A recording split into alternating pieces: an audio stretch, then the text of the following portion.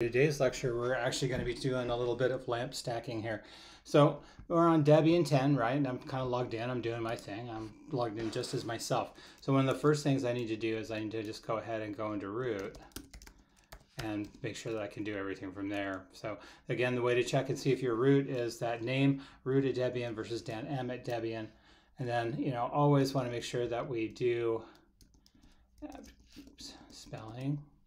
So we're going to be typoing a lot today. Apt-get update, right? And again, it's just to make sure that everything is like good to go and that we don't have anything out of conformance. This is one of those things I try to encourage every time you log in as root, just to go ahead and do an update.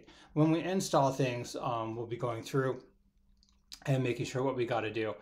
You can either sudo in each time, or you can just go ahead and su. I'm just going to go ahead and su on this one, and the first thing we're going to do is install Apache. So we're going to apt spelling, more spelling, apt-get install Apache 2. So basically we just want to install Apache. It's going to go through and take a look. Dependency, do we want to do this? Yes, we do. And basically what it does is it goes down, pulls down everything that you want to have, and then goes ahead and gets that all started. So now we've got that done. What we want to do is we want to go and make sure we've got stuff open in on the firewall.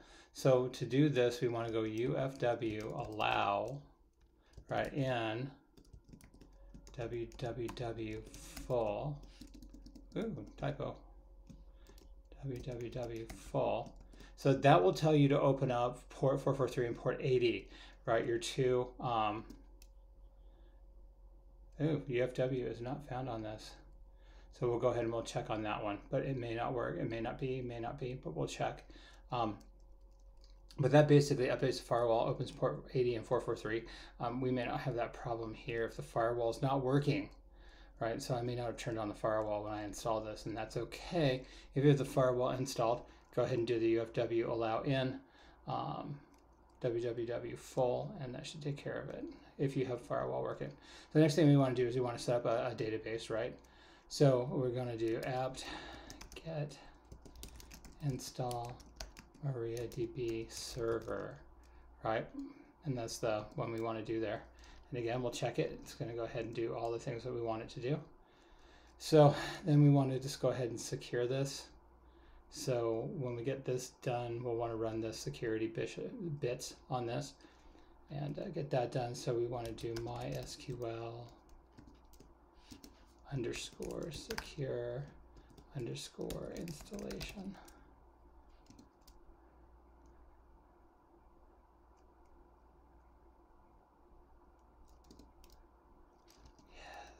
So because I haven't done all this yet, we're just going to go ahead and log in. Okay, so I didn't set a root user or password or anything, so we just went ahead and hit enter. So switch to Unix socket authentication. This is really kind of important. Then we do want to change, I already have your root. I'm not going to change my root password because I want to leave it like that. Remove anonymous users, yes. No, because I need to be able to log in remotely. Remove test database and access to it, yes, because we don't need that. Reload privilege table, yes. All right, so what we basically did though when we did that, right, is I did leave root password blank for right now, but I need to be able to log in remotely just because there's going to be some MySQL workbench stuff we're going to do, and I'm not going to do that locally on the box. We're going to actually be doing this on a different box so we can show how to do remote work all using MySQL workbench with this, and then we're going to go ahead and kill off the test database and all access to it. I mean, there's no point in having the test database. We're going to be going straight to prod. It's kind of cool, and then making sure that we'll reloaded the privilege tables so that all these changes take effect immediately. That's the big one, right? And then once that's all done, it cleans up. So basically what you've done now, reset your password. We dropped the test database. We went ahead and made sure that we're doing sockets level authentication. So when you try to log in, it's going to enforce that login process, right?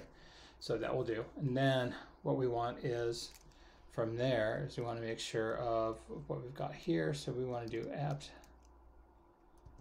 install php libapache 2 mod php phpgd, oops, gd, and then PHP MySQL. All right, so basically we want all of the libraries for Apache, we want PHP-TG, and then we want PHP MySQL. So we do want those packages. And then we're going to go ahead and say, yes, I want that. And then that will work doing its thing, pulling down all of its stuff. All right. And that's doing it. It's doing all the creating files. And again, you definitely want to do this as root. If you try to do this as anything else, it just turns into a nightmare of broken things, right? So now that we've done that, everything should be updated, right? But we want to make sure that we're good here. So we want to do apt get update again, just to make sure that we're good. We're good there. And then what we want to do is do just in case apt get upgrade, just in case there was something that didn't get missed. It goes through and checks and makes sure that everything is actually the latest version. And that's a really important part of this whole process, is even though you just downloaded everything, the thing to do and go would be to take a look at it and go from there.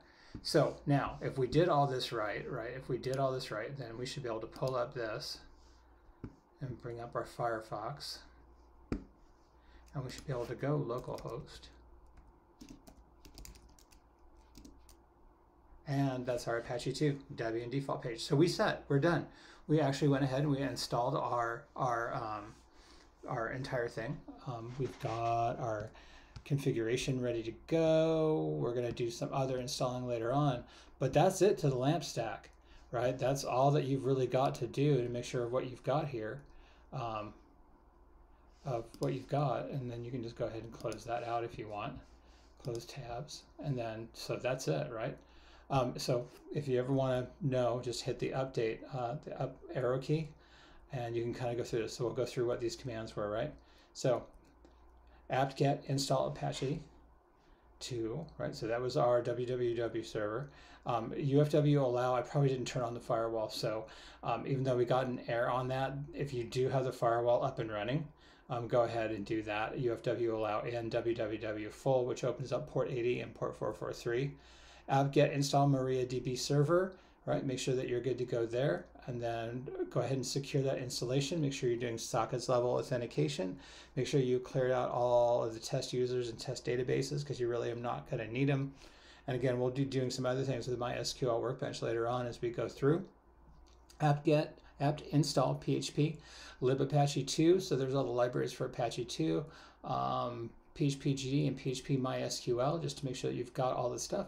That should get you going, and then make sure that you updated and upgraded everything again. And that's it. That's the whole LAMP stack right there, guys. There's nothing else to it. And then verify it works by bringing up and going to localhost on your file. So that's it for this lecture on how to install LAMP stack on Debian. Do give me a shout if you've got any questions, and I hope to see you in the next lecture. Thank you.